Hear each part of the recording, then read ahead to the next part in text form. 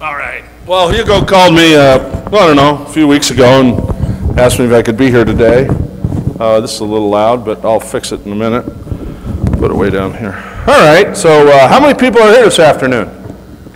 Okay, about almost everybody. That's pretty good response after lunch and everything. So we're going to talk about how to build a company, how to build a construction company. And most of you already have a business, so we're going to do more than talk about how to build it, but how to take it from where it is to make it better. And I'm going to turn this down just a hair. Sounds like it's really loud. Mike, hello, hello, hello, hello. That's probably better? A little better? You all hear me? Okay. So anyway, every time I walk by there, it's going to beep at me. Okay, so today we're going to talk about how to do a business plan, how to build a business, steps to success.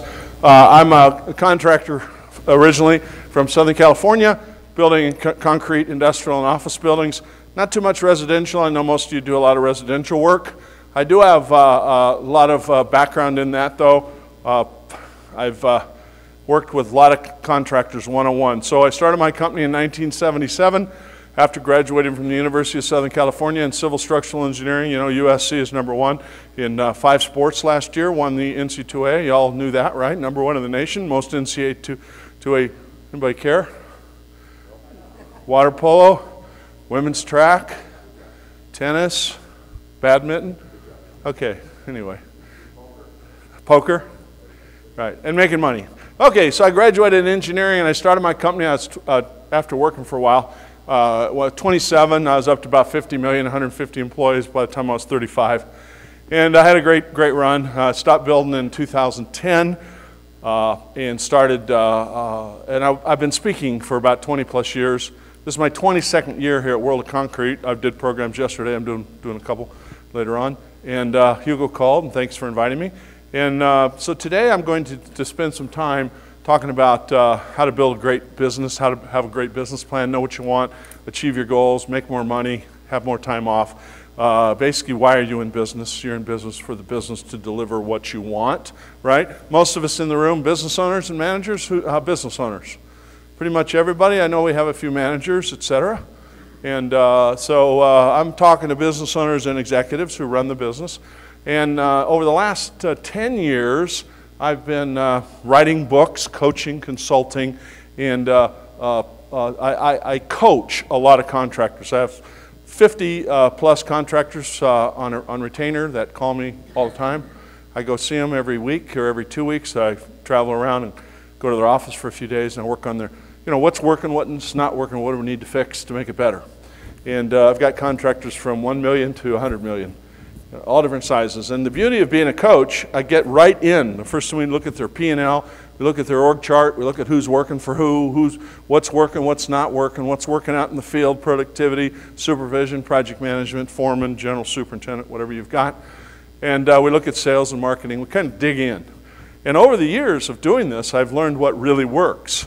So I created what I call the Biz Builder Blueprint, which is basically a one-page business plan. Obviously, it has a lot of background behind it. But I created a business model that works for contractors. So I'm going to try to zip through it as fast as I can. We're supposed to try to get out of here before 4 today. I hear there's some refreshments later, so we have a hard deadline. So I'm going to try to get out a little early. But, I do this program, I've done it several times, as a 2.5-day workshop. So we're going to try to cover it in about 2.5 hours, all right? So that's the goal here, is just give you the highlights and the lowlights, not the lowlights, the highlights and the highlights, right? And so when we're all done, I've got a few books up here. All my templates are available. You just got to send me an email and I'll send you the templates. Just type in BHA and I'll know what to send you. Anything you want from me, just let me know, all right? So I just thought I'd start with an email I got today. Oh, one other thing, I have a newsletter, a management newsletter for contractors, and I have about 8,000 or 9,000 names on it. And here's an email I got from one of my readers. Hi, my name is Tracy. My husband is a general contractor here in California. He's had his license since 2000. We need help desperately. We are not organized whatsoever. Our bidding needs help. We can't make any money. And we need help with every part of our business. In fact, it's a miracle we still have one. We are ready for a change. Please call. So what do? Do I call them? They have no money. Should I call them? Do the math. Anyway, that's like you when you're trying to sell a job, right? Do you have any money? First question. How are you going to pay, right? So it's the same question.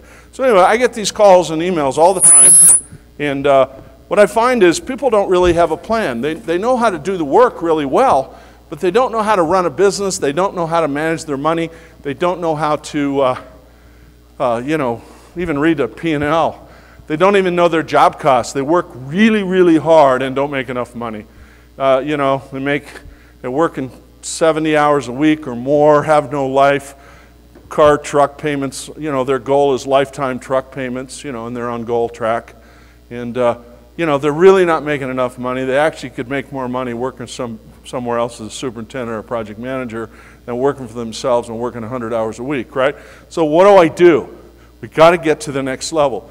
And there's different levels of success. And to me, it's not all about the money, but the money helps. The more money you have, the more money you make, the more better people you can hire, train, motivate, and inspire to stay with your company and do a good job. If you're always scraping for dollars, it's hard. It's hard life. And once you hit 1 million, 2 million, you reach plateau. Then we hit 3 or 4 million in sales, and you hit another plateau. Then you get to 6 or 8, and you hit another plateau. And I know some of you are doing several tens of millions of dollars. So everybody's at a different level, but it's the same. When I go meet with a contractor that does, maybe has 3 crews, maybe does 3, 4, 5 million, they have the same exact problems the $100 million contractor has with 300 employees, and they've been in business 70 years. It's unbelievable, because I always walk away, we create a list of what needs to improve, and then we start working on it. Guess what? The list is always the same. I know what you guys want and what you need. So what I talk about works, so you can do it or not do it. If you want to continue to struggle, if you're struggling, just keep doing what you're doing, because your business is currently designed to give you the results that you currently are achieving. You're not going to get any better just working harder. You got to do something different, right? So I put a couple words up here. What do you want first? We'll start with that. What do you want? And then what are you going to do about it to get it? Because you know what you want. Most of us want something different. Could be better, different, more valuable, more money, more time off, more freedom, better management team, whatever it is. Or it could, whatever you want, okay, how do I get it? If you continue to just work harder doing what you've always done, guess what? The results aren't going to change. In fact, it's going to get worse, because smarter and smarter contractors are coming into the business to compete against you, right? Okay, so that's my little motivational kick in the fanny start. So as we start here, you're all at World of Concrete, you're at the Basement Health Association. Why are we here? We're here to learn new things, but the key word is to implement. Okay, there's a workbook I printed up for everybody. We're just going to zip through. We're not going to hit every page, but let's start on page 3 for starters and just continue on, see how we're doing for time. I'm going to skip through some of the material. I tried to squeeze it all in, but I'm already behind. What else is new? It's kind of like a contractor, right? I'm already over budget and behind schedule. So why'd you attend? Obviously you want to improve. You're investing. You want to get a return on your investment, just like when we talk about money. You want to get a return on your investment, right? You build a crew, you want to get a return on your investment. So we're here, we're learning, we're helping each other, we're working with our peers in the BHA. Okay, we're at World of Concrete, lots of seminars, lots of trade show events. What are you going to do different when you get home? That's the key. And I want you to think about yourself as a coach, as a head coach. You're not a business owner, you're not a manager, you're a head coach. You're a winning coach. You're Bill Belichick, you're Pete Carroll, you're one of the winning coaches. You're Tommy Lasorda, you're, whoever the Alabama coach is, what's his name? Saban, who I don't like, but he's still good at what he does. You're head coach. Oh, you're the 33-year-old head coach of the Rams, 33 years old. I did a program yesterday on moving leaders to the next level, building leaders, and everybody in the room can't find any help. Well, they got him already working for you. The guy head coach of the Rams is 33. Well, you don't have to be 50 to become a superintendent. Let's let's think about who we already got. But anyway, so what does a head coach do? Think about yourself. You all played sports. Anybody play sports? I played water polo, University of Southern California. We're in the top 2 in the country every year, and tried out for the Olympics, etc. But back in the day, you know, I had different coaches. And who are the good ones? What do they do? You've all played sports, most of us here. What do good coaches do? And what does a professional NBA, NFL coach do? Number one, they motivate. And they have a vision.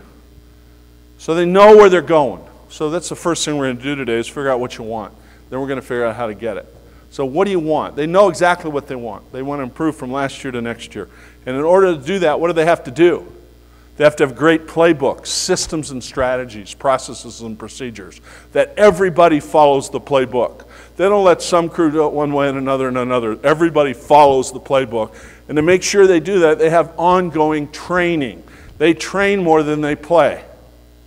Golfers hit balls all day long to play 4 hours, 4 days a week, right?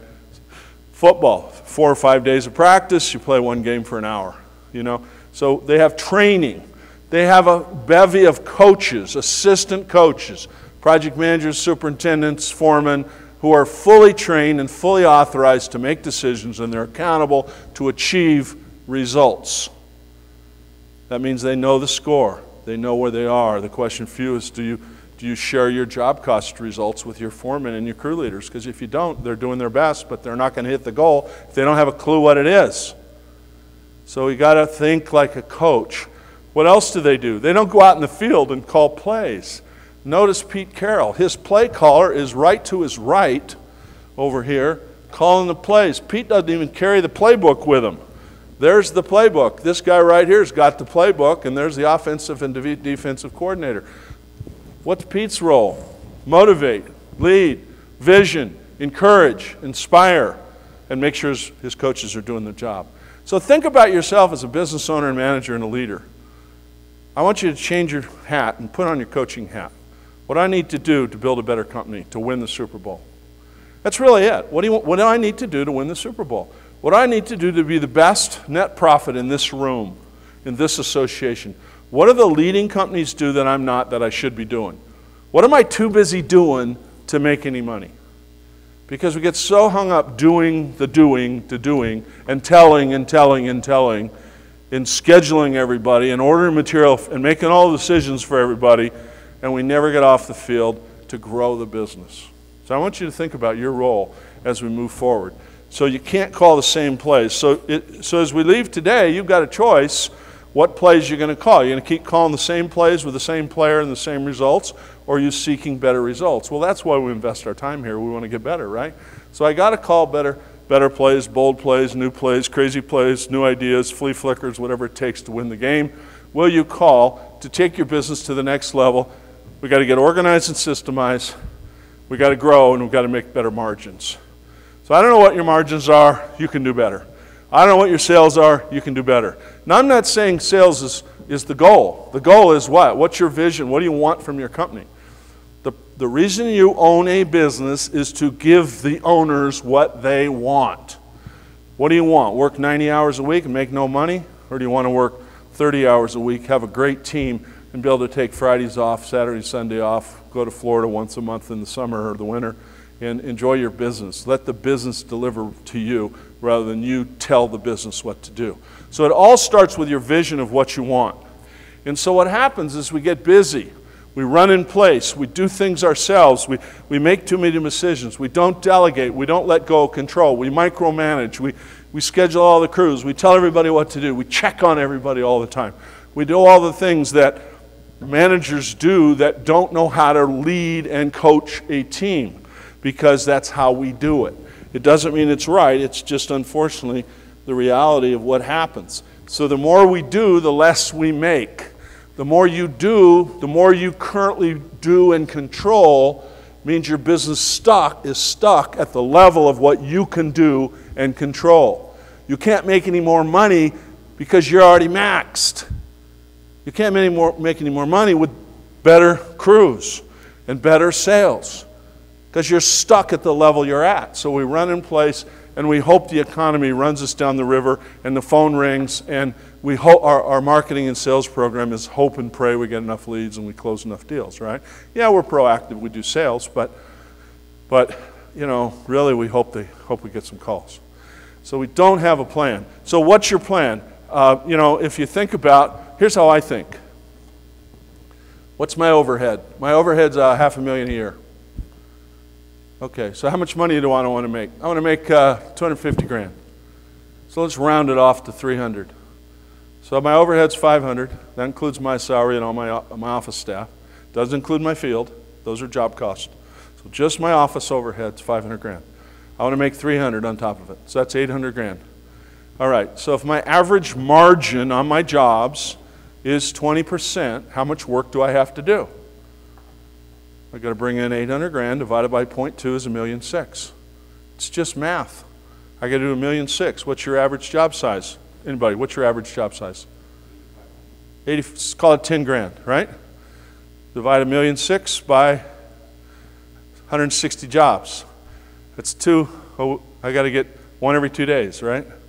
So I got to get them and I got to do them. Now, in order to get my jobs, how many do I have to propose on? 1 out of 3? So now I'm up to 500 jobs I got to make proposals on a year. That's 2 a day. It's just math.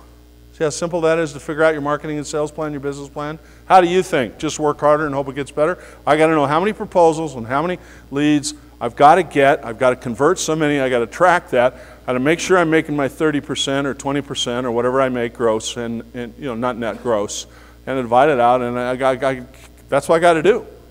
So if I want to make $500,000, just do the math. If I want to make $250,000, just do the math, right? It's just math. So I'll show you the formula later, but that's how I think. What do you want? How much money you want to make? What do you want your business to do for you? So, you know, perfect clock, looks like that. Hurry up, hurry up, hurry up. Anybody ever feel like that? Busy, busy. We come to a conference like this and we go, hey, how's it going? Oh, man, we're busy. Just turn to someone. How busy are you? Busy. Just go busy, busy, busy, busy. Come on. This is the audience part. Everybody's like, now turn back and say, how much money are you making? So that's a hard one because I don't care how busy you are if you're not making any money. To me, that makes me want to throw up. I had some guys yesterday come up after I did my financial session. I just wanted to slap them. Oh, we do 10 million. We're like huge, you know. Well, what was on your tax return last year? 10 million? No. How much net profit did you pay tax on? 80 grand. I said, 80 grand on 10 million? Why don't you just go get a job? You don't have all that stress and you can go home. And he says, then I got receivables over 5 million. Don't you try to collect your money? What do you work for, bad customers who don't pay? You don't use this PayX, what was it called? Pay. You don't use Pazers? What are you, an idiot? I basically said, what are you, stupid? If I was your boss, I would fire you, but I can't because you're your own boss. So anyway, I got all upset. He slapped me and kicked me. All right, so there we go. So when I started my company, I started my business. That's my boat there. You kind of get the concept there. It's amazing how busy you can be by focusing on price and focusing on revenue. And it's easy to get busy. Just lower your price. Just, you know, cut your price. It's easy. Every time you cut your price, you got to do more sales to make the same amount of money. So it just means you got to work harder to make the same. The cheaper you are, the more you got to do to make any money. It's just math, right? And so I don't know about you, but busy. What opportunities am I missing? I'm missing that. When I'm so busy, I can't go after the good jobs and the good referrals. When's the last time you took one of your best clients to lunch, said thanks? You know, maybe you've got a builder in town or a realtor in town or somebody, a banker who refers you a lot of work. When's the last time you took them to lunch and said thanks or took them to a ball game? Well, I'm too busy working on cheap work to take my good customers to lunch, right? It's crazy. It's crazy because we get so busy we miss all the opportunities and we're too busy working to make any money. All right, so, you know, it's easy to be the low bid construction company and do everything yourself. There you are going to Home Depot. When's the last time you guys all went to Home Depot? Hopefully it was like 5 years ago, right? Anybody here go to Home Depot last week? Yeah? Well, that's good. I know the rest of you are lying. You won't tell me. How many of you went to Staples on the way home, pick up some stuff? I know you did. You're all lying. Why are you going? Why don't you have people going for you? Would you rather you, who are supposed to bring in $2 million a year, which is $1,000 an hour, you're doing $20, $10 work, wasting all your time going to Home Depot. There you are. There's your self-portrait. So anyway, hey, I've been there. I've done it. My dad was a mobile home park developer. I always wanted to be a real estate developer. I love that. In fact, here's our family portrait. I was like father, like son. There it is. But he gave me the drive, the entrepreneurial drive. So I always wanted to start my own business. I wanted to, somehow step out on my own. How many of you said years ago, when I grow up, I want to be in the basement? Oh, I misspelled it, sorry. Basement business. I did that this morning. Anyway, I was listening to the news and doing it at the same time.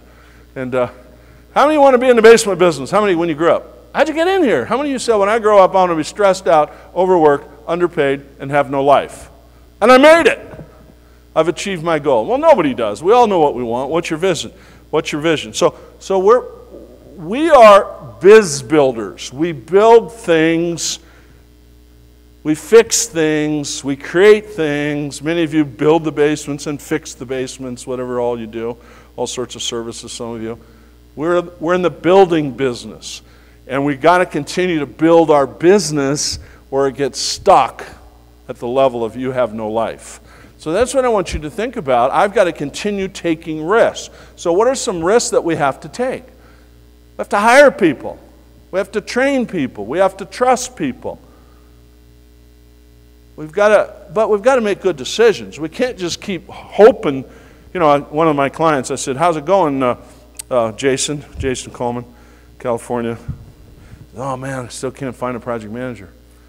We just grabbed another job. I don't know how I'm going to get it all done. I keep losing money because I can't get out there and make sure it happens. I said, well, are you running an ad? Well, not right now, but I did a few months ago. I still got the resumes in my corner of my desk. Would you call him back? No, it's too busy to call him back. He called me just the other day and said, I hire somebody. I said, keep looking. Probably it's not going to work out because you were so desperate. You hired anybody, right? And he goes, no, he's really good. Okay, well, let me know. Keep looking, right? He didn't want to take any risk. And so we've got a strong vision and a mission. We're on a mission to build a great business for our family, our future, our community, our customers. But we have a vision to make money and have a life. The reason you're in business is to deliver what you want. So it always starts with what do you want and what are you going to do about it, right? So think about why you're in business. So in always growing, seeking profit, improving change, build a business that works. So that's what I want you to think about. What do I have to do? What do I need to work on as a return on investment for today? And then, of course, we've got to ask them, am I a biz builder? Am I the right person, or do I need to hire somebody to help me? Why are you in business? What's the purpose for your business? So I want you to think about it just for a minute here. Why are you in business? What's the purpose for your business? What's the one or two big things that really make you want to be in business? That's what I got to think about. Why am I in business? What do I want to return on? I want to return on my time. So what would be a perfect business for you? A perfect business. So years ago I started my business. Back then we wore a suit and tie every day to work as a project manager. Now, you wear t-shirts or whatever you wear, shorts, and your hat on backwards because you're cool. Even though it's hot outside, you still wear a hat backwards. But anyway, I started my business, and I'm doing pretty good, and I got this job. There's my truck. Had a used orange Datsun pickup truck, and start doing the grading, and I'm out there supervising, project manager. I'm everything. I'm charging a low fee to build this thing for this lady, and I'm out there superintendent, project manager, cleanup crew, go to the city, do it all, and then all of a sudden, going to Home Depot like everybody here, and it starts raining. So what do? I go, get a pump, go to the rental yard and get a pump, and I'm pumping all day and working all day, and I'm finally realized, I'm a college grad. I'm an engineering major. What am I doing in the ditch? I'm definitely not getting rich. So I realized the more I do, the less I make. And so I felt like my head was stuck in the rut. And when your head's stuck in the rut, or you're stuck in a truck, you can't make any bucks. And so think about what happens, when you're doing too much yourself. You can't get rich with your head in the ditch. So what do business owners want? I read a lot of articles. I'm in several articles every month magazines, Metal Construction News, Masonry Magazine, Construction Business Owner, and about 10 other ones too, and online. So I write 1 or 2 articles a month. I've got over 300 articles out there over the last 10 years. So I get a lot of calls and emails, and I always say, what do you want? Why are you in business? People, I got a problem with it. I said, well, let's stop for a minute. What are you trying to accomplish here? What do you really want from your business? And, you know, I just need to, you know, more. I got more. Well, so what do you really want? I want more. More of what? I want my business to what? I want my business to give me what I want. Well, what do you want? You know, I'm not going to continue this conversation and tell you, what do you want? Well, I want people who show up on time. Well, is that going to solve your problem? No. What do you really want? I don't want to work so much. I want to make more money. Okay, let's get to that. How are we going to do that? We got to have systems in place, right? So I don't know about you, but I want to become, if I want to be in the business, I want to have a best-in-class business. So I look on the Construction Financial Management Association, the Basement Health Association, whatever other groups you're in, and you ask yourself, what do people make? What's the best in class? What's average? They do surveys. A lot of associations do surveys. And I see that the best in class of what I do makes 6, 8, 10% net profit.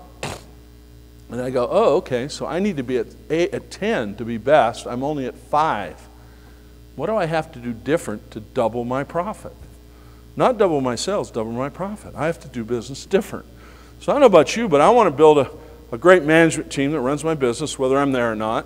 I want to have great customers and get lots of referrals. I want to have a great brand in the community. I want to have great employees who want to work for me and refer their friends to work for me because we have a great place to work. What else do I want? I want to grow my equity and my wealth, and of course I want freedom. Simple. I think we all want that, right? Plus or minus a few little things. Most people in business want the same. And the number 2 reasons people go into business is simple. Freedom, wealth. They think if they start doing business, they'll have a lot of freedom. How's that working? And they'll build a lot of wealth. Well, wealth means you don't have to show up and you still get money. Wealth is when you own investments and they spit you out a return every month. Wealth is when you own an apartment building and you get the rent every month. And there's lots, that's wealth. Wealth is not working all day for not enough money. That's hard. And most of us want to sell our businesses someday. The average construction company never sells. It's next to impossible to sell a construction company under 20 to 40 to 50 million. It's impossible. You're selling a job. Nobody wants a job. So I've got to build wealth. Wealth will allow me freedom and happiness when I reach my elder years, right? So what am I going to do? And thank God I started building and buying industrial parks when I was 35 years old because I have several hundred tenants now, and I'm here having fun. This is what I love to do, you know, and I don't have to have a construction business to still have a great life. So it's fun. I mean, that's why you're in business. You're not in business to fix basements. That's the tool to allow you to get what you want, right? So anyway, it's real simple. The formula is, what do you want? The formula is, you know, what do you want? Money or do you want happiness? Money or happiness, there we go. So I'm not saying, you know, greed is the thing here. It's what money will allow you to do. You can give it to your charity, your church, whatever you want to do with it. You can give it to your kids. You can hire people to run your business so you can go invest, whatever you want to do. It's not about being greedy. It's to be about, you know, doing your best, right? And so the key to success, I always say, is number 1, you got to know what you want. So I've got to have a clear picture, a target. I've got to know what I'm aiming at. So I always, you know, that's where we're going to start in a few minutes. What do I want my business to do for me? And then follow up is, you know, how are we going to get there? What's your plan? How are we going to increase sales? How are we going to increase profitability? How are we going to hire better people? How are we going to make sure people show up on time on the jobs? What are we going to do when we get to customers to get a referral? You know, how are we going to have a referral action plan? So all those are plans based on what do I want. I want a great business that gives me a return, a great staff to run the business so I don't have to micromanage it, et cetera, as I've already said. So then what I have to have, number 3, is I've got to have a tracking system. I've got to have a scorecard that tracks my progress. I got to know where my numbers are every single day. Every day I got to sit down with my accounting person who can actually do math and go through my numbers. You're in business for the numbers, not to do work. I don't care how busy you are if you're not making any money. That's like, how stupid are you, right? So the point of your business is to get a return on your investment of time, energy, and money. And so if you hire people, you got to get a return on them. If you got people you're not getting a return on, you need to replace them. If you're a head coach, how long would you let a runner who can't run? You know, if I got a crew leader and never makes you any money, what are you doing? Would you keep them on the team? I mean, you train them, and if, you know, some people just shouldn't work for you, and some people just need training, right? So it's up to you. So I've got to have a scorecard. Everybody on your team needs a scorecard. Everybody on your team needs to know what the goal is for the job and how many crew days they got, how many crew hours, and they got to have a tracking report of how well they did. And at the end of the month, you go through everybody's report, and we got the A's, B's, and C's, and you pay them based on that. And you give them their bonuses based on that. Who made money, who didn't? Who got their change order signed, who didn't? Who kept the truck clean, who didn't? Who showed up on time and who didn't? You got to have a scorecard, a tracking system. Because if you don't, everybody runs your business and you don't know what's happening every day. So we got to have a clear picture of what you want and then plan to get there in a tracking system to make sure it's happening, right? So anyway, so the question is, as we sit here today, what do you want? And, you know, I don't know where you are. Most companies grow for about 4 years, get to a certain size, 1, 2, 3, 4 crews, whatever it is, and then we stop. We get stuck at the level producing the same results, and then we stay there forever. Now, I'm not saying you have to grow. I just want to get at best-in-class results. If you're already there, hey, thanks for hanging in here with me. But if you want to get any better, we got to think about, what do I have to do to get better results? This is what I call the leadership improvement gap, or the business owner improvement gap.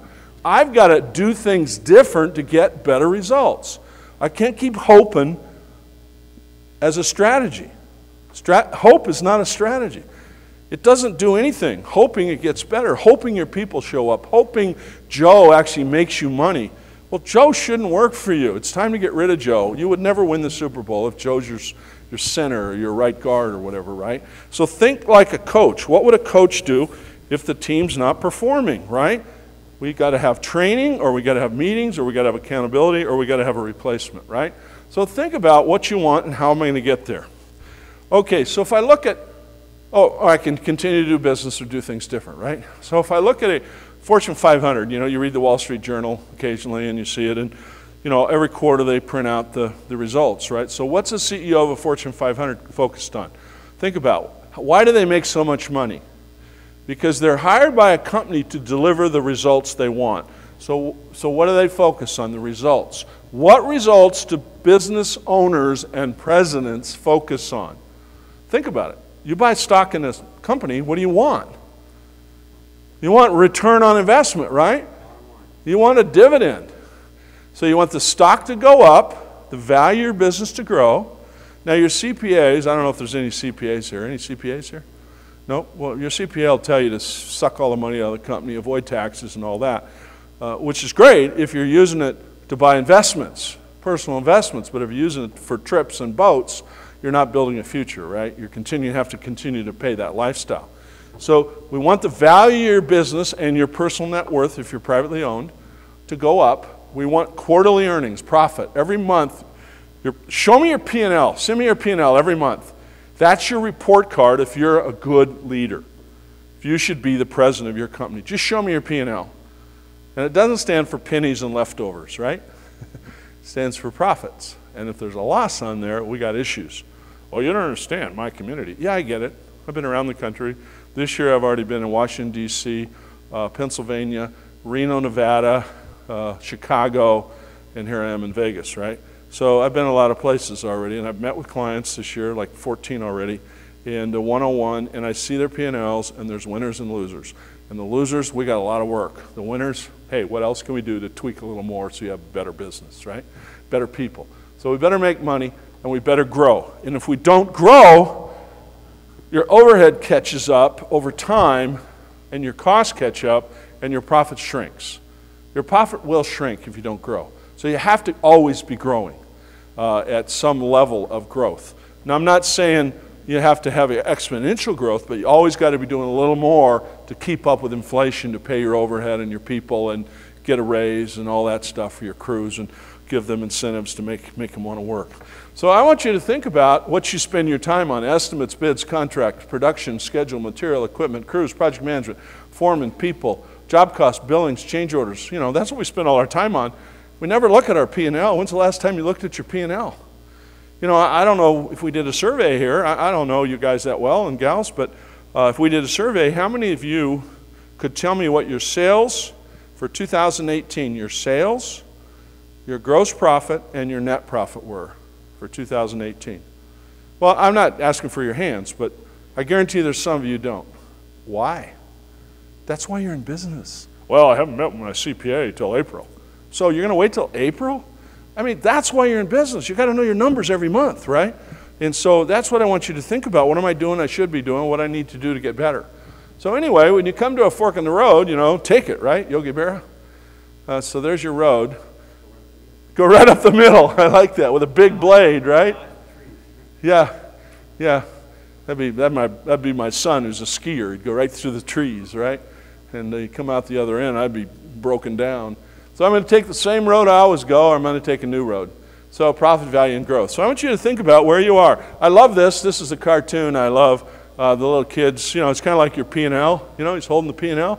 He's holding the report card, and he says, "Teacher, you'll find my test results are a pretty good indication of your abilities as a leader. So just show me your P&L over the last couple of years. Just show me your job cost. Just show me what you bid it at versus what you're making. If you bid it to make a 10 grand job, you bid it to make 2 grand, did you make 2 grand? Or did you only make 1,500 because we don't know how to bid, or we don't know how to run a crew, or we cut our price too low? There's a reason we're not hitting our numbers, right? And it's usually because we're not focused on them. So as we sit here right now, just think about, if we had another hour or two, we could really dig into your value, your profit, and your growth. What do you want? I have a phone call with a very long-time customer of mine, a client. He's a big civil guy, does $14 million up in Dakotas. And he's a great guy, and he's 64. He's trying to get out of his, he's trying to figure out how to get out. His brother died, and he's left with the whole company. They had it 50-50. His brother died. The estate paid off that, whatever. But he's got this business, and he's going, man, I'm tired of doing all the work. So he's 64, and I got a phone call with him Thursday morning. He sent me he got an offer to buy. It's very low, but that's all there is. He says, man, I'm only 64. What if I live till 84? How am I going to live on $2 million? It's not going to happen. I spend $300 a year after tax, $200 a year plus tax. You got to make $300 to get $200. How am I going to do it? It's not enough money. I said, well, Doug, you can't quit working. Your business is only worth $2 million at the most. And anyway, so that's the problem. We don't really focus on the future. We focus on now. So when's the best time? The best thing I did as a young guy, when I was in my mid-20s, I started buying duplexes. I worked for a company, and I started buying duplexes. And thank God, because I started building my value, my net worth, improving my value of my personal business. And to this day, if I could think back. I sold it, and I bought another one. And I sold that and bought a 4-plex and an 8-plex, and I bought an apartment complex, and then I bought industrial buildings, and then I built some buildings, and I kept them, and now I've got 200 or 300 or 400 tenants that pay me rent every month, all commercial. And it all started because I had a vision, of what I want. So I don't know what you want, and if you want to build a great business and turn over your kids, that's a great that's an awesome vision. Great, do it. If you want to turn over your employees, a lot of guys say, well, I'll just sell it to my employees. Well, they have no money. So how are you going to sell it to people who have no money? Well, out of the profits. So you're going to give them the profits to buy you out. Why don't you just close and sell everything? And, you don't have any value there. There's no value. So the average, off the subject, the average construction business sells for 2 times net profit. So if you make 200 grand, 400 grand, how long can you live on that? If you're in California, that's like an hour or 2. And they got a new governor, it'll be worse. So anyway, think about, you're not in business to, you're in business to deliver what you want. So most companies tend to grow for a while. And they start out and they grow, but then there's a few more that grow to the next level, then a few more that grow to the next level, etc. So, there's no right answer, but why do some companies just keep going? Well, the owner doesn't have a vision of comfort. When you're comfortable, you're actually in what I call the uncomfortable zone. Because when you get comfortable, you're doing too much yourself, you don't have any time, but you're comfortable not getting out of the pain zone. You're kind of uncomfortable in being in pain. You have no time, you have no freedom, so you continue to just work really hard until you finally look like me, right? 69, no hair, overweight, what else is new, right? But I can golf pretty good. So anyway, in fact, I'm golfing tomorrow and Thursday, so that's great. But only 1 out of 19 or 20 actually keeps growing. And so what do we have to do to make it happen? So we have to take a hard look at our potential. What's your potential? I know you're focused on the basement work, but what else could you do? Could you add any more services? You're already at the house. What else could you do? What's your potential? Do you have a bigger market you haven't attacked yet? Have you not gone after the maybe the multifamily, the office buildings, the industrial buildings? Have you not sought referrals from structural engineers on major projects and get into bigger work? I mean, or you kind of just like in your comfort zone, which is hard. It's hard. There's a lot of cheap competition, right? Pickup trucks out there competing against you, right? Paying cash, no benefits, and pocketing the money. It's hard to compete when you're legit, right? So what's your potential? That's really what I want you to think about. And so we go out and we get some sales, and we focus on getting work, and we get some work, and then eventually, value, profit, and growth comes out the other end, I hope. But really, if you really look at what's happening, we come in and do a deep dive in your company, and we interview all your employees, we interview your customers. I come in and meet with you and your management team and your key people, and we talk confidentially. I pull them to the side and we say what's working, what's not working. We realize something's shutting off your potential. The number one reason the potential is shut off for smaller contractors is what? The owner's holding it back. The owner's doing too much themselves. The owner won't let go. The owner won't hire. The owner won't trust. Everything's in the owner's head. There's no written systems. Everybody's just running around in circles. So that's the number one reason why we leak money. So we get stuck at a level of what the owner can do. Now, as the companies grow, the owner gets out of their own way. They hire a team, a project manager, an estimator, a salesperson, a general superintendent, general foreman, whatever you've got, however you organize your company. And we step out, and my job changed from doer to manager. And now my job is to manage a great team, like a head coach. Those companies will continue to grow, and then the potential would be improving the systems, improving the sales, improving the branding, the marketing, the Facebook, the Angie's List kind of promotions that we just saw, those kinds of things. Get into the right places, put that in place, and build a better business that actually eventually goes on to autopilot. So that's kind of my theory, my theme. Let's keep going here. Let's turn the page. The next page is page 4. Notice how we're cranking through this 20-page handout here. I'm going to do my best to skip around a little bit from now on. I just want to give you a nice little intro. Okay, so steps to success. What do I want? I want to build a great company. Okay, so what do I got to do? First thing I had to do is I got to work for somebody and learn the business. It's kind of hard to start the business if I don't know what the business is all about and how to do good work. I got to know the work. It's kind of hard if I've never done a basement to start a basement health repair company, right? Waterproofing, health, basement drainage, all that stuff. It's really hard. Concrete's hard if you've never done it. I started a concrete company. I didn't know how to do it. Never swung a hammer out in the field. So I hired a really good guy to help me, and I paid him a lot of money, and worked out really well. But I started out, most of us start out as a worker of some sort, but we got bit by the e-bug. We start a small business. Maybe it's me, myself, and 1 or 2 people in a pickup truck or whatever we got. We get some work. We're the supervisor, boss, worker, superintendent, project manager, foreman. We do most of the work ourselves. We're stuck in a truck all day, and we're not making a lot of money, but hey, it's better than working for somebody, right? So now the question is, where do we go from here? That's a decision. I'm not saying that's a bad position to be in. If you're comfortable there, quit whining about it. Just accept it. The guy that remodels my house, I don't know, my wife and I, well, actually my wife has remodeled our house like 8 times already. And I've always said, okay, honey, you know how it is, guys, But anyway, So the guy who does them, he's just a one-man band, and he just wants to get paid for supervision fee, and he's happy. He doesn't pay taxes. He doesn't. I write him a check. I don't know what he does. Hopefully I never get audited or whatever, or sued or something. Doesn't have insurance, so I got workers' comp. Anyway, so that's him. He's happy, and I'm happy for Phil. Phil's a good guy, and I like him. So he's happy. I'm not going to beat him up because he doesn't have a business plan.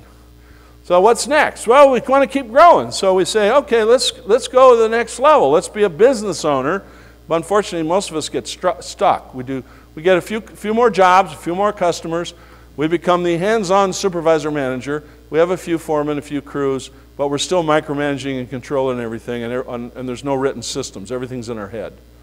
We don't have any meetings. We don't have any structure. We don't have anything in writing. It's all like do it and then come out and scream at them, right? Until they do it right. Then you leave. Then you come back and you scream at them again, and you go home and you complain you can't find any good help, right? Well, number one, they don't know what you want. They can't read your mind. There's no written systems.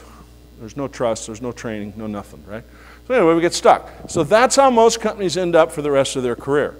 That's the 4 to 6 year point. Most companies get to a level where they're stuck. They've got 2 or 3 crews, maybe doing 2, 3, 4 million, whatever they're doing in sales, and they're stuck. They don't know what to do. So what do? We got to figure out what's next. So if we want to continue to grow, we have to put in some plans. We have to realize I got to build a good business, a professional business. I've got to have a plan. The plan is what I call my blueprint. So I've given you a template. We'll walk through some of it. We won't get through it all, but this is my one-page business plan. I've got to have a vision. I've got to have some core values. I got to know what my top priorities are. I got to have an org chart with a personnel plan. I've got to have my short-term action. I've got to have some investment goals. I got to have some clear targets and things I need to work on, improve, fix. I need to have some personal targets, and then on the next page I need to have a financial plan, a sales and business development plan, and I got to have a meeting structure. So if I have that, so I got to get started on that. So how do I do that? So we've got to realize, to get to the next level, I've got to make some investment in time, energy, and money, and I can't. If I'm working all the time, I don't have time to improve. So I got to get some help. So most of us don't want to hire anybody. We just hope it gets better. Well, it's not getting better unless you can delegate. So who are you going to delegate to? The first thing I generally recommend is a office manager, construction administrator. I'm assuming you've got somebody doing your books. I'm assuming that. Obviously, that's first. We've got to have a good professional construction financial manager who understands construction and construction service contractors. Got to have somebody who knows how to do that, and give you the right figures on a regular basis. Then we have to have someone to help us run the jobs, an assistant project manager. I call it a project construction administrator. That's usually a price I can afford, and it takes a lot of the details off my back. I have to delegate and give them tasks. So we'll talk about that in a minute. But that's how we do it. And then we start implementing the blueprint.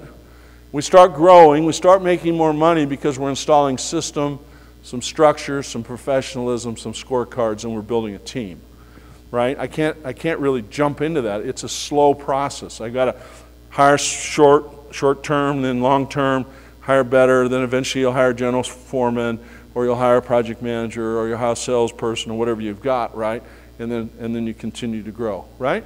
And then eventually you're going to end up with a great business, best-in-class business, high profits, management team run, structure, scorecards. You've got a great sales and marketing plan that's delivering you great customers, great clients. You're the best in your community. And of course, eventually, your business works exactly the way you want it to work. And you're a business owner, stockholder, investor, not a hands-on do-it-all worker. And you're seeking opportunities in the community to make more money. And so I'm in the OB. I'm in the opportunity business. My business allows me to, creates opportunities for me to achieve my personal goals for business ownership. So I'm in the construction business, which allows me to meet people who have money. And if I meet people who have money and referring opportunities, they can refer me into other projects that get me other business, that get me into other markets, and eventually I own apartment buildings or shopping centers. I can't do that if I'm stuck in the basement all day, head in the ditch, right? I'm not saying you're in the ditch, but if you're stuck in a cave, you're not going to come out with very much. So we got to get out into the community and make it happen. And I don't have any time if I'm back here to get out amongst them and looking for the future. Okay, so that's the normal steps. So what happens is most of us get stuck. We do too much ourselves. We control all the paperwork. You like that? Just show, when I interview somebody, the first thing I do is I look at the back of their car or their truck, and if it's full of a bunch of junk and papers, I go, well, that's that guy. I'm not going to hire him. And so I'm stuck. I'm still calling on the cheap, low bid customers instead of the good customers. I'm not going after the hard work, which is hard to get in, but there's low competition. And then I'm still, using, software and a yellow pad and a pencil to do my bids. I don't have one of these online software packages they got out here in the hall. I don't have a good estimating software. I don't have, I'm still limping along using QuickBooks, which really isn't set up for a service contractor that does a lot of $10,000 jobs. It's not really good for that. So we got all the wrong tools, but we got them because they're cheap. And our crew is okay. You still got good old Joe on your crew who won't do the time cards on time, doesn't do it right, won't follow your rules, but you can't afford him to leave. So what do we do with good old Joe? Joe's probably a relative. Anybody have one of them working for you? And they're sitting right next to you? I know they are. Okay, so we've all been there, right? So we get stuck. All right, so we're stuck, right? So I play golf, you get stuck. When you get stuck, you take out a sand wedge, which has a different sole than all the other clubs. All the other clubs have an up and down sole. The sand wedge has a bounce sole, bounces through the sand, gets out. I can't keep doing the same thing, hoping it gets better if I get stuck, right? And so as I'm going along, I got to think about what I need to do to get to the next level. All right, so let me look at the time here, and let me decide what to do next, because we got to finish on time, and we have a product showcase in about 15, 20 minutes. Okay, so let me move into the action plan. I'm going to skip just a little bit on that page, and I'm going to skip the journey, talk about all the stupid things we do. We kind of already went through that a little bit, but so let's stay on page 4, and let's go down to the bottom half of page 4. And let me find my right place. Here somewhere is my chart. Here we go. It's kind of a bunch of stuff up here on this table. Hang on. Okay, 34. Hello. Okay, there we go. Okay, so I've gone through it. I've tried to decide what to do. What should I do next? Where do I start? Where do I stop? I'm trying to make all the decisions myself. I'm working really hard. I just don't know what to do next. I send an email, help, like the one I just read you. What do I do next, George? And, you feel like you got your finger in the dam, putting out fires, juggling all day, running in place. I drew my self-portrait a few years ago. Does that look like anybody here? That's a pretty good portrait. That's a contractor sub. The basement contractor self-portrait right there. All we need is some fertilizer. We'll grow even faster, right? We're our own worst enemy, right? And so at first it's you're happy, you're successful, you're doing really well. Then all of a sudden you get bigger and bigger. You hire some people, you start getting complaints, and that's all you get focused on, putting out fires all day because you're a little bigger. When it's just yourself, everything's perfect, right? And then, you start juggling if you're married, your kids and your spouse, and you're trying to figure it all out and go to their soccer practice, and you can't, I don't even know what soccer's all about. I don't even know what they're doing. They're just running around circles with a ball. It's like, is that a game? I don't even know. It's like, but I'm supposed to go and watch my kid who hates soccer anyway. And et cetera. I can't get there, and burning the candle. I miss their event at school, and still juggling, still trying to make it. So what am I going to do? So that's where I want you to think about what I want, what am I going to do, right? So, you can go back to doing it all yourself. You can just sit and wait and hope it gets better. Well, maybe when. You ever said that? Go home at night. Well, maybe when this happens. Maybe when Joe shows up. Maybe when I get that big job. Well, it never comes, right? So, or you can sit and wait and hope it changes. Sit and wait for it to change, which, it never does. Economy goes up, economy goes down. But your business is the same. or you can make a decision to do something different. So that's kind of my encouragement today, is to encourage you to try something different. We'll walk through a bunch of things over the next few minutes and implement a plan. So I'm going to share with you my plan that works for contractors I work with over the next hour, hour and a half, whatever we got, with a break in the middle, and talk about what we can do. So on the handout, I do have a test, which we don't have time to take now. It's on page 2. So what we're looking for on page 2 is a test. Does my business work the way I want it to? So I created this test, and I've edited it over the last several years to try to get it honed in on, you know, what works, what doesn't work, what am I doing, what am I not doing. So answer it true or false, and then if you have a couple false answers, you know, that's an area for improvement. That needs to go on your fix-it list on the right side of your page 1. Those are areas for improvement. You know, number 4, do I have a written business plan with a clear vision, mission, values, strategies, targets, and goals? Number 5, we have written operational project management, field production, and procedures for everyone to follow. Yes or no? Well, if you don't, that's an area for improvement. So next thing we have to do is then take this list and prioritize it and start with 1 and 2 and 3, right? And 1 year from now, maybe if you did 12 of them, you're 12 steps better than you were with the 0 steps, right? So we have to make a decision to dedicate time to work on our company, right? If you've read the E-Myth, you know, work on your business. You know, I call it put on your hard hat to improve your business. Okay, so let's keep going. Let's go to page 5 and look at the blueprint in action. Oops, just bumped my own slide there. There we go. Got the test. And, all right, so on page 5, kind of a picture of the blueprint. And, you know, as we talk through it, think about what I should work on first. What I need to do first to get better. Where do I have weaknesses or holes or leaks in my business? Is it revenue? Is it production? Is it sales? Is it accounting, finance, operations? What is it here, right? So we go along and we grow our business with a vision, and we get stuck. That's what normally happens. So we get to a level of comfort or uncomfort. I call it the uncomfort zone. We kind of hit a ceiling, and we get stuck at a level. Why do we get stuck? There's something holding us back. What is holding us back? What's holding you back? We all get stuck. I got stuck at 50 million. I have a very high pain threshold. You know, I'm a very driven entrepreneur. I want to keep going. I got stuck at 50, and I tried my best, and I finally figured it out. Took me a few years, a few slap on the faces. I wish I had a business coach back when I was, you know, 45 helping me, because I was trying to do it myself. It's hard to do things alone. You know, even Tiger Woods has a coach, right? Best in the world. So what's my roadblock? I need someone to help me see my roadblock, and then, you know, realize there's something holding me back, what I call a growth barrier. Growth in profit, growth in time, growth in efficiency, production, whatever it is. So what do you think the typical barriers to business growth are? As we look around the room, what do you think's holding us back? Oops. What do you think of things that hold you back? What are some things that hold business owners and managers back from?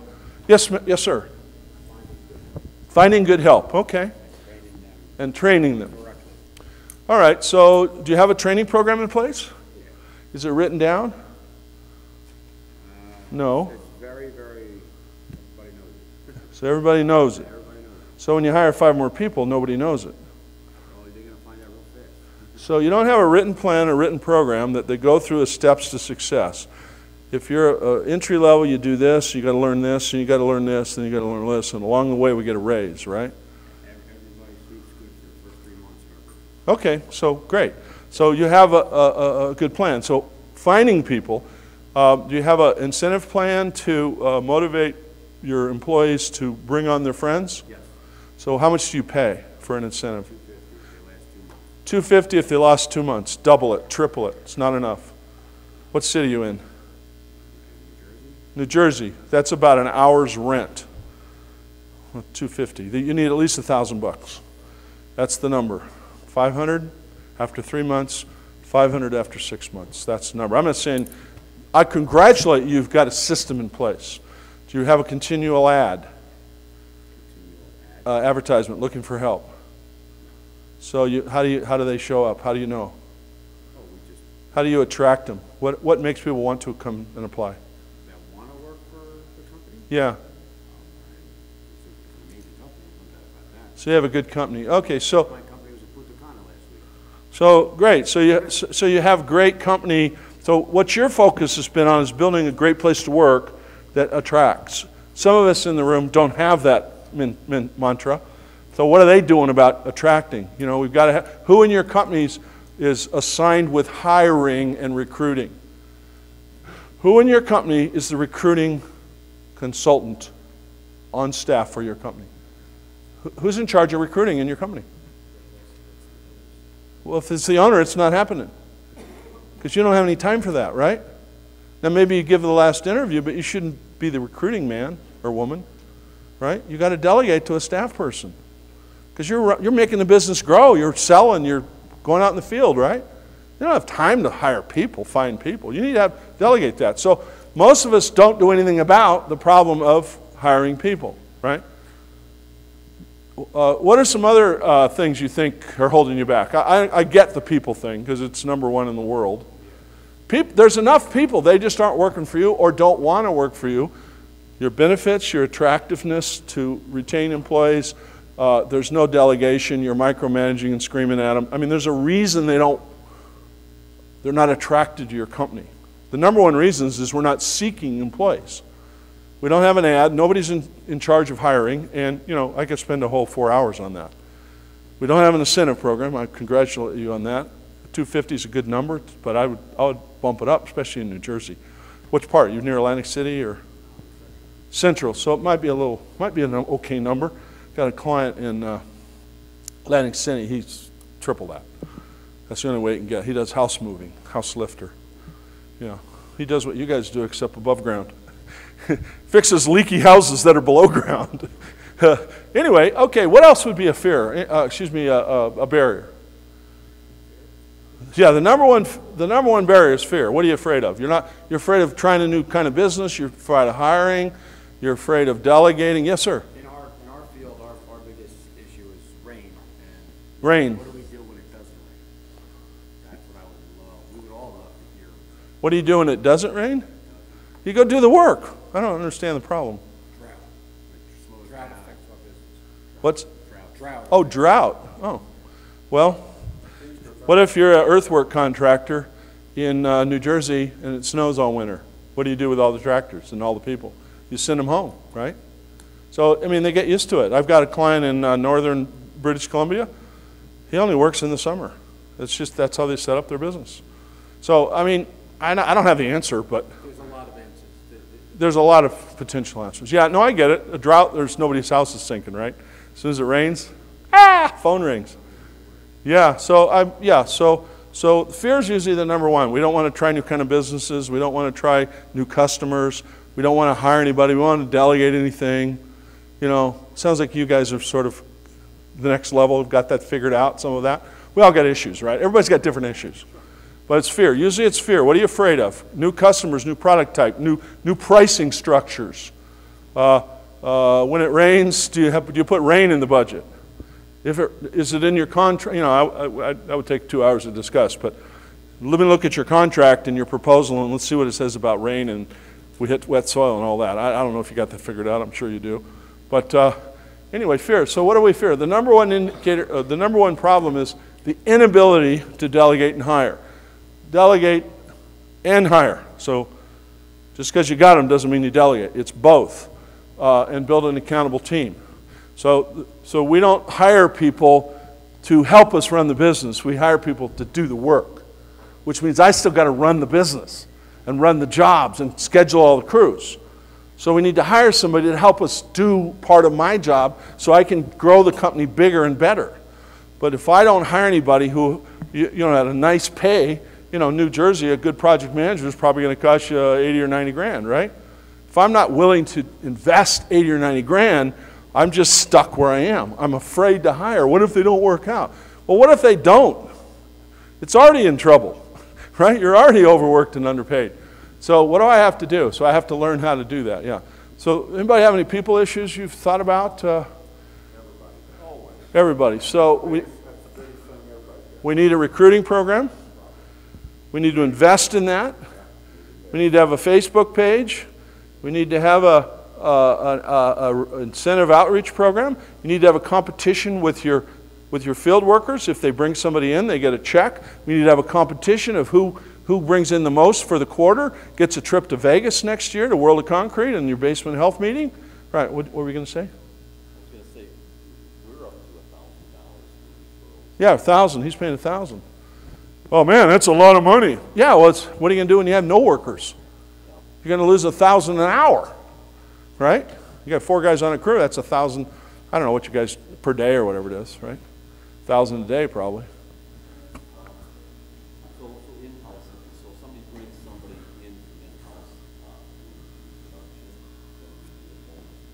Yeah, so it's an incentive recruitment bonus. For each of the person. So Right. it's based all over about a 6-month period. Yeah. And the person who's first and the person who's worst each get a pretty good chunk. Just go on UPS's website and apply for a job. They will give you $1,000. UPS will give you $1,000 to apply for a job. $1,000 UPS. UPS has full benefits, stock options. There's no holiday pay. There's no rain, go home. It's 24/7. You work all year. You get stock options for basically the same money I would get working for you. Plus I get $1,000. Why would I work for you? Digging down all day under, down in a hole. It's like, so you gotta pay more. Okay, so that's one issue. All right, so we got to get hiring figured out, right? Who's number one hiring pusher? It's got to be the owner who's got to delegate it and push, right?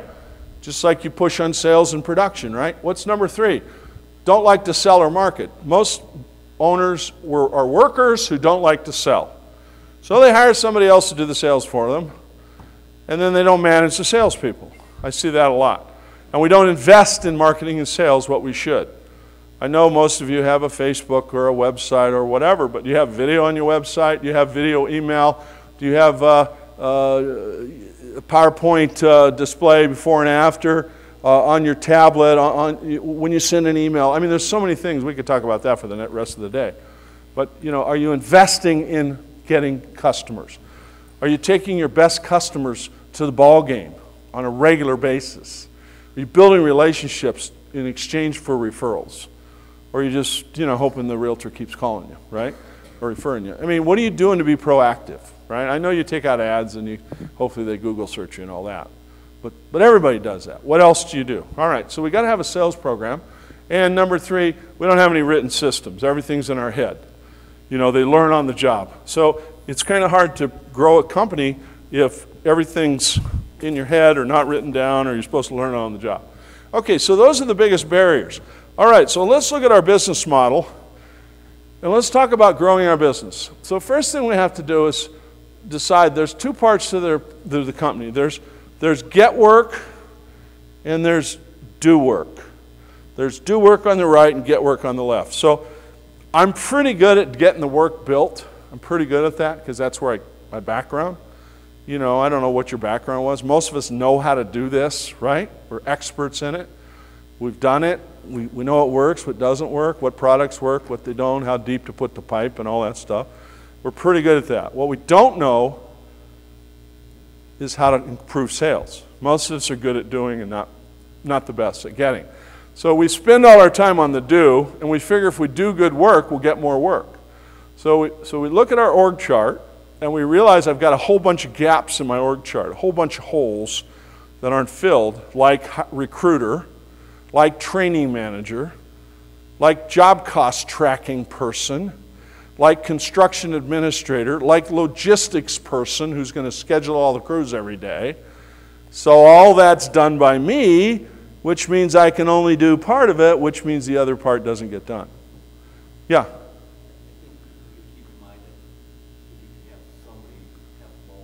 Oh, yeah.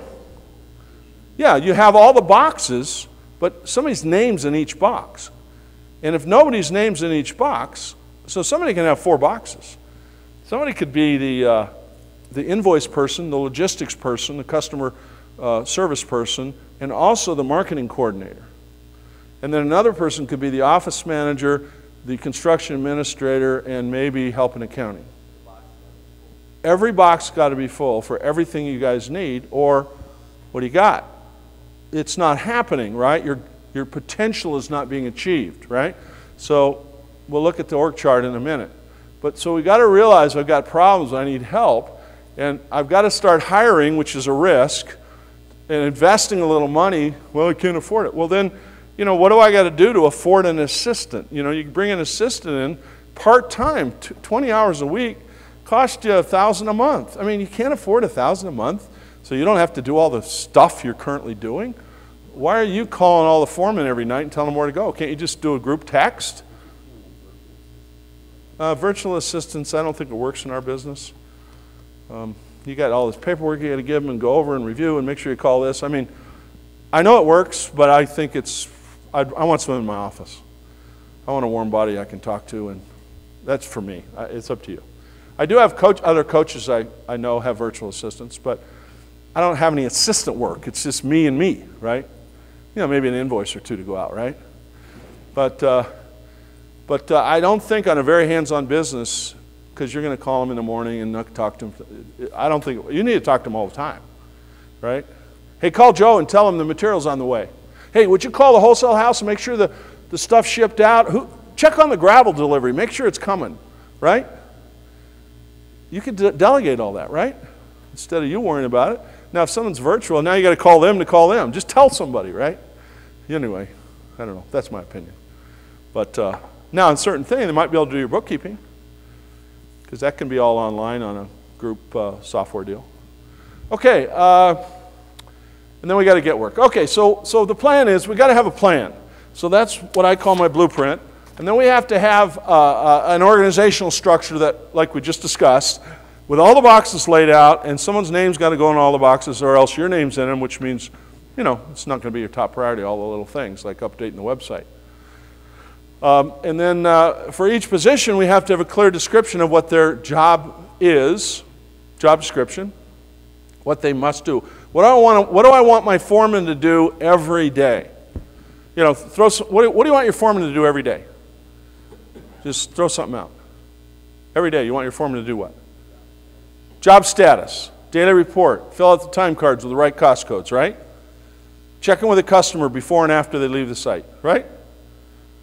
So do they all know that? Do they have a list? Or is it just assumed? Okay, so it's got to be written. It's got to be a clear position description, right? So if you don't have that, it's all in your head, and then you're always checking in and following up. All right, next, in order for us to get over to the get more work side of the business, we have to learn how to delegate and let go. And so the best way to do that was a series of meetings. I want to meet with all my foremen once a week, all my crew leaders once a week, and I want to go through their jobs. That way I don't have to call them and deal with them all the time. I can see them all at once, leverage my time, and get it over with. And I can meet with all my sales guys every Monday or whatever day, if you have more than one salesperson, or if it's you and whatever. And you go through what are the leads, how are we doing, when's it coming in, do we need a price, when's it coming, and we put it on a schedule and we make sure it happens, right? Rather than call the guy all day and he knocks on your door all day.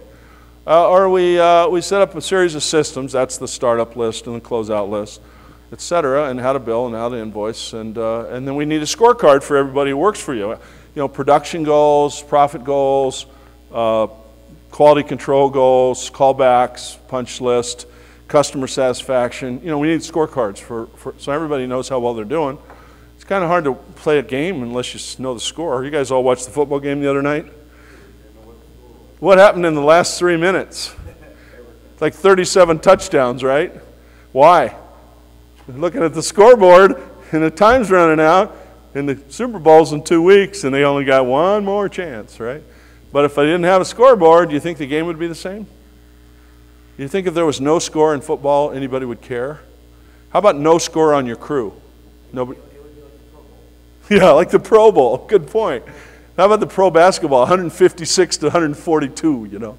Yeah, but how about your crew when the foreman doesn't know what his goal is? You know, it's the same thing. I got to have a job startup meeting where we meet with the foreman, with the sales guy, and we go over the issues, and we maybe go out to the site, whatever, and we lay out how many days we have, how many bolts, how many this, how many that, you know, what's in the budget, what do we got to make sure we have before we get there so we don't have to go to Home Depot twice a day, et cetera, right?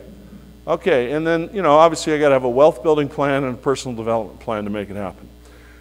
Okay, so over on the sales side, get work side, I've got, you know, I got to get over there and help out. I got to focus on growing the business. I got to have a marketing plan, a sales plan, a business development plan, and I've got to have a branding plan to differentiate my company from everybody else out on the street.